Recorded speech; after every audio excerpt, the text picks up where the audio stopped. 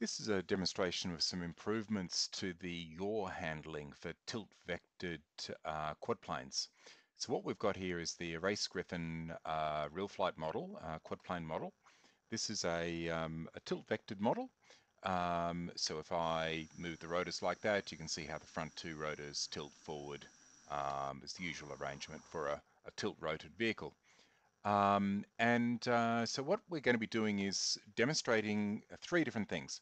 First of all, I'm going to fly the current master code, which is the old strategy for this type of vehicle doing a transition. And I'm going to fly it with a value initially of a tilt max of 45.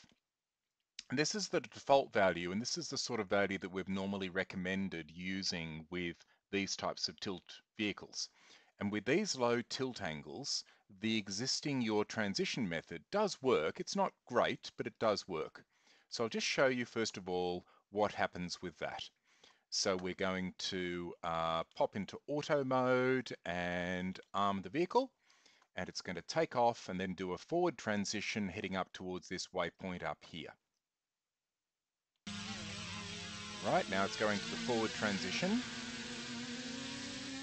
And a few things you'll notice, it was a little bit wobbly. You can see there the path, the yaw went off a little bit. And it was in control. It did manage to transition reasonably well. And this is the sort of transition that people have been getting with these types of vehicles up till now, as long as they set a nice low value for that Q tilt max. And so what I'm going to do now is I'll let it finish flying that course and come back and land. But I'm going to be changing this parameter, the Q tilt max, up to a much larger value. Let's put it to say 75 degrees. Now the reason why people want to use much larger values here is it allows them to get past the transition much more easily. So by tilting to a much higher angle during the initial part, this angle is what is the angle the rotors will get to until we get to the transition airspeed, until we reach past stall speed, past the speed that it's basically controlled and flying on the wings. So if we set a larger value there, then that means it's able to put more of its thrust into forward thrust before it reaches full airspeed. And that means that you can have a wider range of vehicles and heavier payloads, and you can get through a transition more quickly. But the problem is that our tilt-vectored code really didn't handle this very well at all. So what I'm going to do now is write that parameter, and I'm going to fly the vehicle with a 75-degree tilt max with the existing master code without the improvements that I'm going to show you next. So what I'm going to do is reset the mission like that, and then we are going to arm the vehicle. And watch carefully what happens when you use a large tilt angle with the existing master code.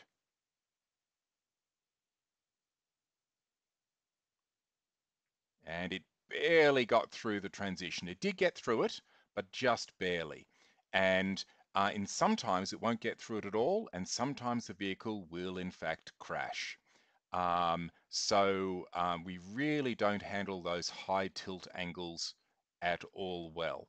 All right, so, and you can see there that there was considerable departure from the desired angle. And in fact, I'll go one step further, and I might set up an even higher angle. And so I'm going to set now, say, a 85-degree angle. All right, and do a right to that. Great. And we'll wait for it to come back and land back here again.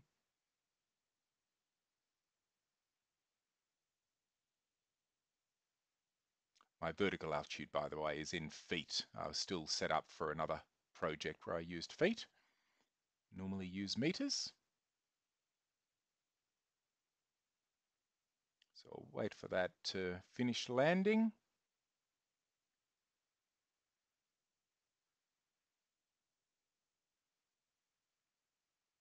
All right. So that will now disarm in a couple of seconds, and then I'll restart the mission.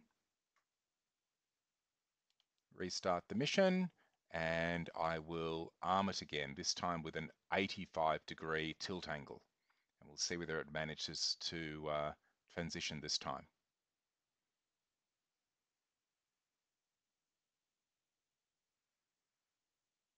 And you can see there a really violent yawing and really unhappy transition.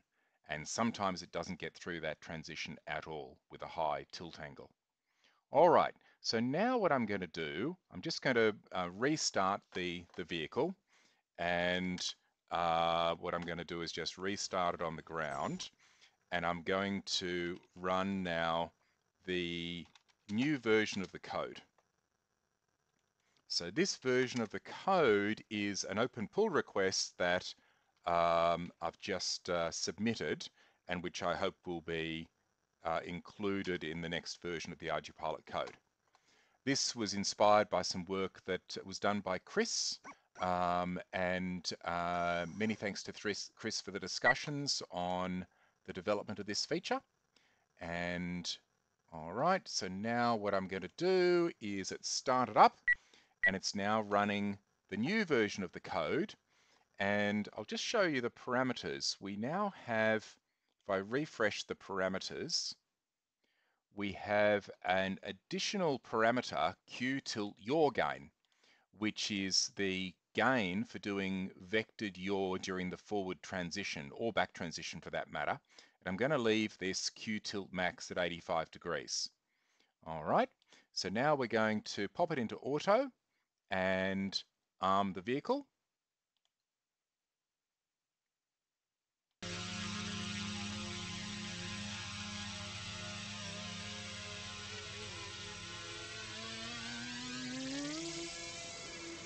And it does a smooth transition.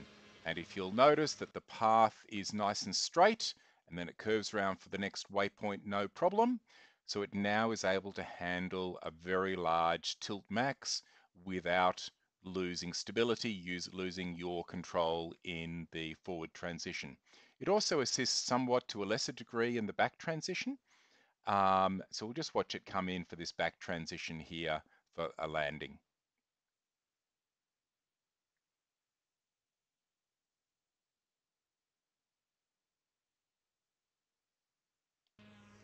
All right, here it comes.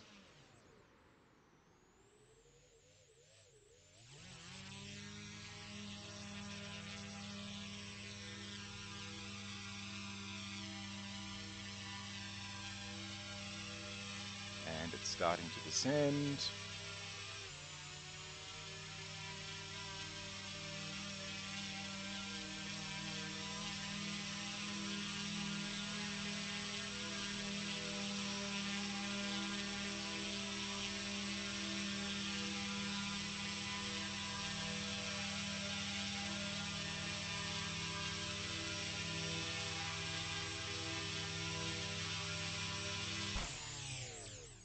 And all good.